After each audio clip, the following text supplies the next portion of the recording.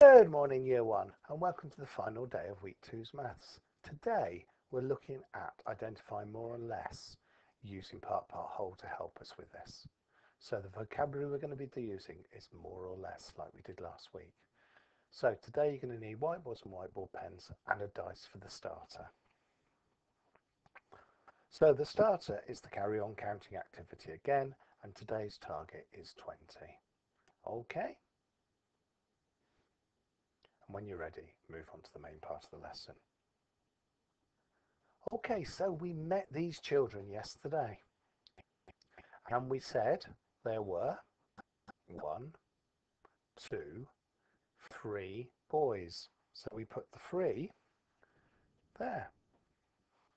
We said there were 1, 2 girls, and we put them there. And we decided that there were altogether 5 children. 1, 2, 3, 4, 5. Now today you've been asked to use the same pictures but with a different thing. So we're being asked, are there less or more boys? So are there less or more boys than girls? Have you grown up? That's right, there are more boys because that's the top one of the part and 3 is more than 2. So therefore there must be less girls because 2 is smaller than 3, so that's less.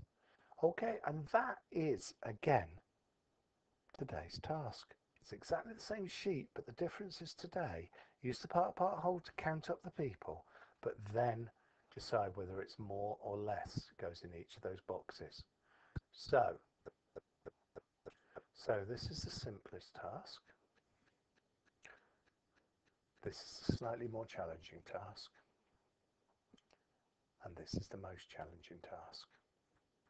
And we've got a quick plenary we'll do in class that you won't easily be able to do at home today because that's going to involve children getting up and down, so I'm sorry about that.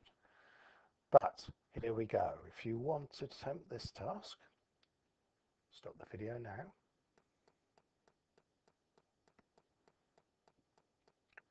If you want to do this task, stop the video now.